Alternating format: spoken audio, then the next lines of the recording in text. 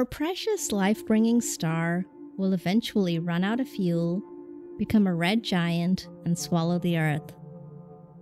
So humanity might need to consider a backup planetary system. TRAPPIST-1 might just work. After all, it is a planetary system composed of a star orbited by a whopping 7 Earth-sized rocky exoplanets. Exoplanets are planets outside our solar system.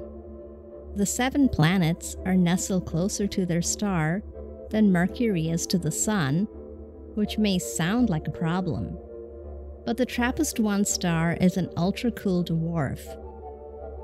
Ultracool dwarf stars are much cooler and redder than the Sun and not much larger than Jupiter. So the TRAPPIST-1 planets can get really close without being burned to a crisp.